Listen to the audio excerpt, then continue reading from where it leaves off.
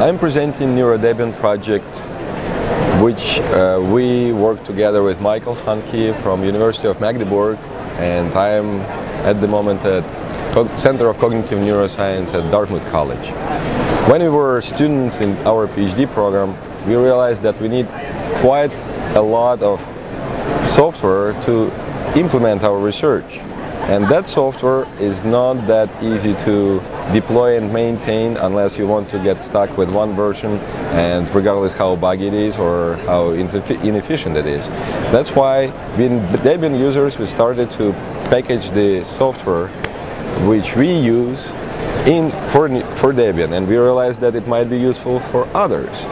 Slowly our project grew from 2 packages integrated in Debian which we needed for our research into hundreds of packages which people use to implement their analysis strategies, abstracting away from the problems which they usually encounter while dealing with software. Installation, deployment, troubleshooting, testing.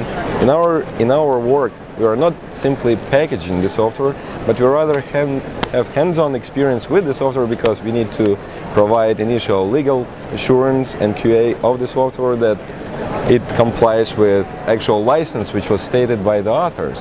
And quite often there are problems with licensing, because people happen to use numerical recipes code, which is proprietary.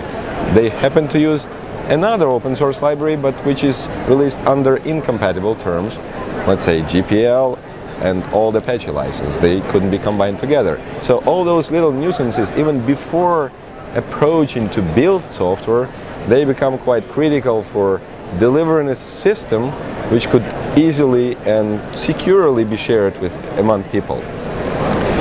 Through our activities, we arrive to not only collection of the software which is separate, but we are arriving at a platform where all the software could be used in one composite, let's say, architecture, and could be deployed anywhere in the cloud, on local computers, on classrooms which don't even have Linux running.